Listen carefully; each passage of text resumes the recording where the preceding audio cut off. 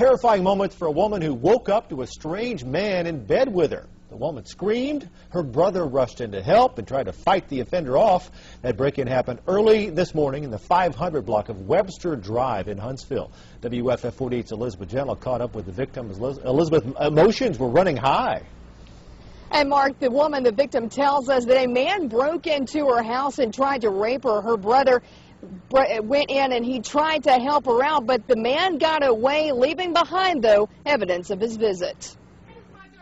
Kelly Dodson was asleep with her little girl inside their apartment on Webster Drive when I was attacked by some idiot from out here in the projects. Dodson says her attacker used a garbage can to climb onto the unit's ledge, opened the upstairs window, and then he got in bed with her. He tried to rape me. He tried to pull my clothes off. Dodson struggled with her attacker, knocking over items in her bedroom. Antoine Dodson heard his sister scream and ran to help. Well, obviously, we have a rapist in Lincoln Park. He's climbing in your windows. He's snatching your people up, trying to rape them. So y'all need to hide your kids, hide your wife, and hide your husband because they're raping everybody out here. The attacker got loose and went out the upstairs window, but he did leave something behind. We got your T-shirt. You done left fingerprints and all. You are so dumb.